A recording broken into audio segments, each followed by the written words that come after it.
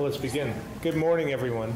Thank you very much for coming in, for being here today to celebrate Older Americans Month, the Stay Savvy Vermont Coalition, and the signing of H.608, an act relating to creating an Older Vermonters Act working group. I'm pleased to be joined by representatives from our congressional delegation, Attorney General Donovan, Secretary Gobet, Commissioner Hutt, and her staff at the Department of Disabilities, Aging, and Independent Living, members of the House Human Services Committee, Orca Media, and Cove. You've heard me speak often about the changing demographics in Vermont. Our population is aging. If current trends continue, by 2030, 1 in 4 Vermonters will be the age of 60 or older. We're the second oldest state in the nation, and Maine is number 1. As much as I've focused on the need to bring new residents to Vermont and to provide opportunities to keep our young people here, it's equally important that we recognize the contributions that older Vermonters make to our communities and our economy. Currently, we're working with our community partners to ensure we meet the needs of all older Vermonters, from those who want to continue working or re-enter the workforce to those who support at home and those that want to stay active in their communities. May is Older Americans Month, and my administration has been engaged in thinking differently about growing older. Images of traditional retirement are being rapidly replaced by older Vermonters who are working, volunteering, parenting, and caregiving. There are small business owners and workers, our volunteers, friends, and neighbors. This year's theme for Older Americans Month is Engage at Every Age. Research tells us that social connections contribute to healthier aging. Engagement is the prescription to fighting isolation, to strengthening social connections, to ensuring that we build strong and vibrant communities. With today's proclamation signing, I'm pleased to declare May 2018 as Older Americans Month and recognize our older Vermonters as vital members of our state. Additionally, today, I'm signing H.608, a bill that creates a working group charged with drafting the first ever Older Vermonters Act. This group will look at options on how to best detail the services, choices, and supports available to older Vermonters across the state, using the federal Older Americans Act as a guide. Staying informed, connected, and physically and mentally strong are protective factors to staying healthy as we age. The working group will also look at how to define our values and our commitment to healthy aging. Staying informed is also the goal of the Stay Savvy Vermont Public Service video series about common scams that are targeted to older Vermonters. The Department of Disabilities, Aging, and Independent Living, Attorney General T.J. Donovan and his staff, Rob Chapman and the crew at Orca Media, and Ginny Milkey and her team at Cove partnered to produce a series of skits highlighting common scams and offering older Vermonters information about how to handle professional scammers. We've introduced or produced 3 skits to date, and will continue to produce a new video every few months, and airing them on local access stations and linking to a YouTube site so that the videos are available across the state. As we arm older Vermonters with knowledge and support and remind each of them about the power of multi-generational communities, we can continue to build a state in which older Vermonters can protect themselves and promote their own healthy, competent, proactive aging. Today I'm pleased to celebrate our older citizens, and now I'll turn it over to Jessica Early from Senator Sanders' office. Thank you. Hello everyone, my name is Jessica Early and I work for Senator Sanders' office, and the Senator's sorry he cannot be here, so I have a letter to read on his behalf. Dear friends, I am sorry I cannot join you in person today, but let me thank the Department of Disabilities, Aging, and Independent Living for organizing this celebration of Older Americans Month, and for recognizing the important role older adults and the people and services that support them play in our communities. It is no secret that these are tough times for many seniors. Far too many struggle with the high cost of prescription medicine, food, heating and housing, while others are dealing with loneliness and isolation. That is why the work of our area agencies on aging, our senior centers, and the many organizations that support older Vermonters is so important. Your efforts are making a real difference in the lives of seniors, providing more meals, much-needed companionship, healthcare, housing, social activities, and many other services far too numerous to mention here. I have often said that a great country is not judged by the tax cuts it gives to billionaires and profitable corporations, but how it cares for its most vulnerable people, like its seniors. It should go without saying, but no senior in the richest country on this planet should ever have to decide between buying groceries, medications, or keeping a roof over their heads. That is why we must expand the federal programs that help seniors retire with security and dignity and not cut them as some in Washington want to do. As the chair of the Defending Social Security Caucus and the ranking member of the Subcommittee on Retirement Security, you have my word that I will continue fighting to do just that. At a time when more than half of all households age 55 or greater have no retirement savings at all, we must also expand Social Security and Medicare, not cut benefits or privatize them. And we must protect and improve the programs funded through the Older Americans Act. This includes critically important services from caregiver support to transportation to job training for nearly 12 million seniors. It also includes the Meals on Wheels program, which last year alone provided over 1 million meals to seniors in Vermont. While I can't physically be with you on this day celebrating older Vermonters, please know that I stand with you in making sure seniors have the support they need, not just to survive, but to thrive with respect and dignity. Sincerely, Bernie Sanders. Thank you. I'm now going to pass it on to Senator Leahy's office and Polad Major. Thank you. Thanks. Hello. Senator Leahy, sorry he can't be here with you all today. My name is Polly Major. I'm his outreach representative covering human services. Thank you all for coming here today to celebrate Older Americans Month. I would like to extend Senator Leahy's thanks to Governor Scott, the members of the state legislature, and the incredible caregivers, advocates, and community members gathered here today. Your support for your neighbors and advocacy for the essential programs that serve Vermonters help to keep our communities whole and strong. In honor of Older Americans Month, Senator Leahy would like to recognize seniors for their contributions to the economy, their civic engagement, and for their participation in communities in Vermont and for across the nation. With the reauthorization of the Older Americans Act, Congress strengthened the care, transportation, and nutrition programs that Vermonters depend on. As the ranking member of the Senate Appropriations Committee, Senator Leahy is committed to ensuring funding for these programs. In the 2018 Omnibus Spending Bill, saw the largest increase in funding for the Older American Act programs since 2010. The senator helped to ensure a $178 million increase for the administration of community living, increases to the Older American Act Title III programs, including home and community-based supportive services, nutrition services, family caregiver support, and preventive health, and a $2 million increase to state health insurance assistance programs. These programs give seniors in Vermont and across the country the chance for independence and well-being long after retirement. These victories for the aging communities represent the hard work of advocates like you and your national partners. While these are victories, the senator understands that there's still work to be done, and he will continue to stand strong on these issues. Thank you all for your work and for coming here today in celebration of Older Americans Month. Now I'd like to invite up Kevin Beller from Congressman Walsh's office. Good morning. So it's my honor to represent Congressman Peter Welsh, and he regrets that he can't be here today, but he noted how important it is for us to come together and to celebrate Engage at Any Age, and how important it is to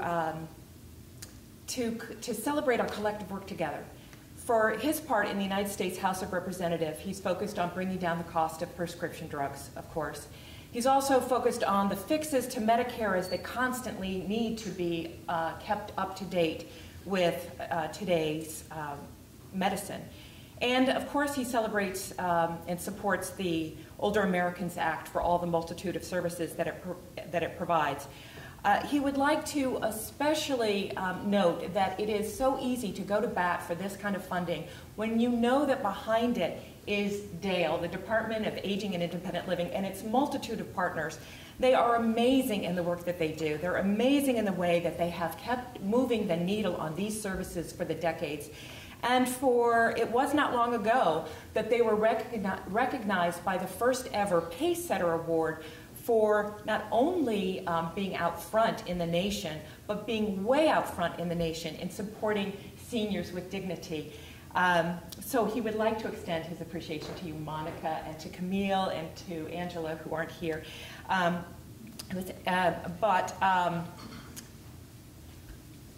would like to say that he promises to engage at every age. Thank you. Now we'll have Attorney General Donovan. Thank you, Governor. And Governor Scott, thank you for your leadership for this proclamation as well as the legislation you're about to sign. I too think this is a great opportunity for our state about older Vermonters. This is a real opportunity in our demographics. We should embrace it.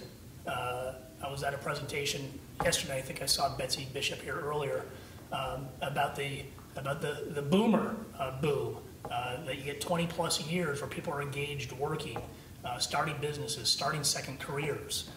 Vermont should embrace this. This is a good thing. And I want to disabuse anybody who thinks we don't have fun in Montpelier, because Monica Hunt and I found our second career in acting and doing these Stay Savvy skits. And yes, Governor, they were skits. Perhaps, unlike Monica, my second career will be short-lived.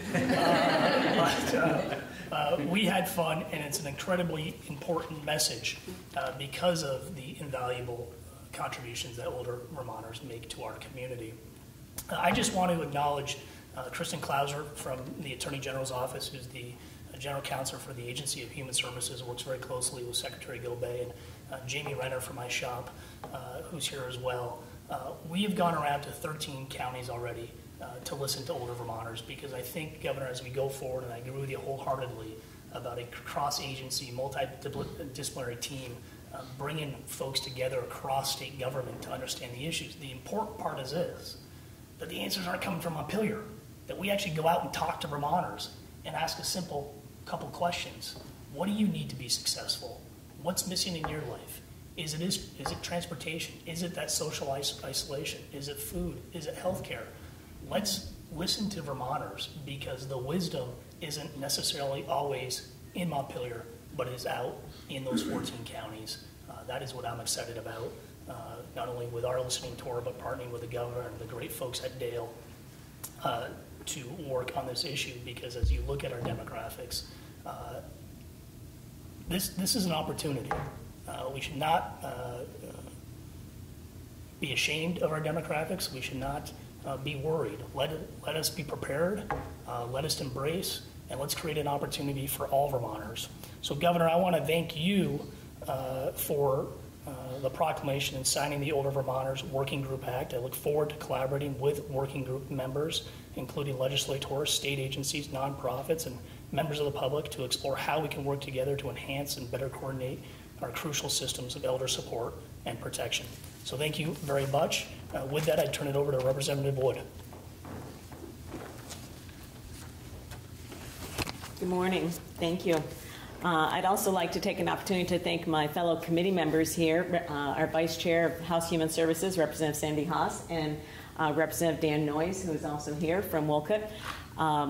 Our committee worked a long time on H.608, and I'm going to focus a little bit on that this morning. And we've heard many times about how Vermont's the second oldest state in the country. You just heard the governor speak about that moments ago. But what does that really mean? It means that our median age is 43.1. Last I checked, most 43-year-olds didn't have one foot in the grave. And so I think it's important to remember that. We're second only to Maine, with New Hampshire not far behind. However, we are also aging faster than any other state in the Union. And to put that in perspective, in the year 2000, Vermont ranked 26th in terms of its percent of population over age 65. A mere 10 years later, in 2010, our rank had moved up to 11th, and it continues to rise. The demographics of our state are clear. And are we prepared? That's the question that we ask ourselves. Have we done all that we can do to ensure that older Vermonters have opportunities to lead active, healthy lives, to remain engaged in community life, to participate in the workforce, and to receive the supports and services needed to live with dignity and independence in their preferred setting? Well, I can tell you the answer to that is no. Despite our successes, and Dale has worked long and hard, as well as community partners and volunteers in the community, we still have a ways to go. We've built a system through bits and pieces, essentially. It's developed over time, and it's been mostly successful, despite level federal funding and sometimes cuts and modest increases in state funds. But we do not have comprehensive legislation in Vermont until today that supports older Vermonters and sets out the overarching policy of the state of Vermont. As a state, we need to be crystal clear about what older Vermonters can and should expect for a continuum of services, about the network of service providers, and about the desire to keep or return older Vermonters to volunteerism or to the workforce. Sometimes society tends to think about older Vermonters as a burden, and we need to change that perception. Unfortunately, ageism is alive and well in Vermont. There are thousands of older Vermonters who are or want to be active. And if you'll indulge me, I'll just tell you a little personal story about my dad. My dad was 83 years old. He was in intensive care in Bennington Hospital. And he was in the last weeks of his life. And his doctor comes in and asks him, he says, "John, what is it that you want to do? What's your goal?" And he, of course, was expecting to hear, "Well, I want to go home," or "I want to eat one last favorite meal," or whatever. What my father said was, "I'd like to mow a few more lawns." And I don't think my father's unique in that. There are many Vermonters who want to stay active and engaged in their communities. With the signing of the bill that the governor will do in a few moments, we embark on an inclusive process to change ageism, to change the perception about older Vermonters. The bill establishes a working group to develop legislative recommendations for a thorough and comprehensive Older Vermonters Act. And it will address the need for a cohesive system aimed at targeting older Vermonters most in need and supporting vibrant older Vermonters to continue to be active members of our communities. Thank you, and I'd like to turn it back now to the governor for the proclamation signing and reading and signing of H.608. Thank you, Representative Wood. I'm going to now read the proclamation. Excuse all the whereases, but this is Montpelier, and that's how we speak here. Whereas 18% of Vermont's population is currently age 65 or older, and a percentage is expected to increase to 26.9% by 2030. And whereas older Vermonters enrich and strengthen our communities with their wisdom, knowledge, skills, and experience. And whereas we recognize the growing percentage of older Vermonters in our workforce and the important asset they represent to our economy. And whereas we acknowledge the importance of taking part in experiences and activities that promote physical, mental, and emotional health and well-being, no matter your age. And whereas Vermont is committed to engaging and supporting older Vermonters, their families, and caregivers. And whereas Vermont area agencies on aging, the business community, service providers, and senior centers across the state enrich the lives of individuals of every age by promoting home and community-based services which support independent living, involving older Vermonters in community planning, events, and other activities, and providing opportunities for older adults to work, volunteer, learn, lead, and mentor. Now, therefore, I, Philip B. Scott, Governor, do hereby proclaim May 2018 as Older Americans Month in Vermont. So what I'll do is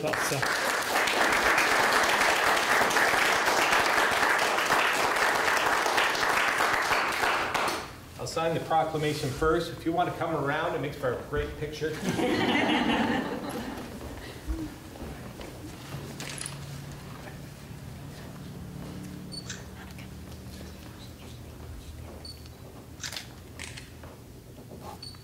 That's the proclamation. Now the hard part.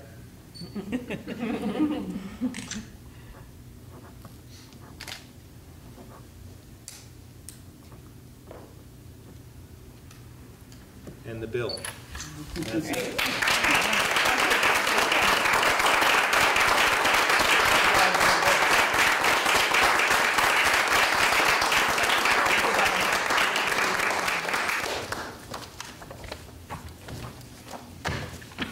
If there are any questions for any of the others, you're all set. Thank you very much. Thank you. Thank you. Thank you.